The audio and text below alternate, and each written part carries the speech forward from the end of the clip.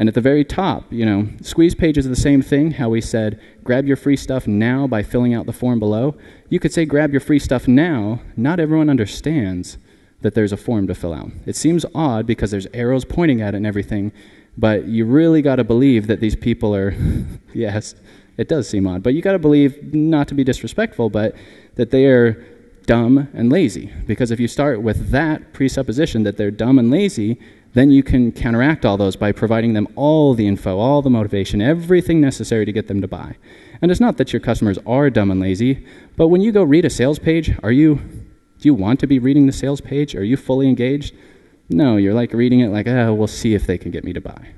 Unless you really trust and love the person, it might be slightly different, but it's your job to get them to buy. It's your job to tell them not to stop at the 99-yard line or the 1-yard line or whatever.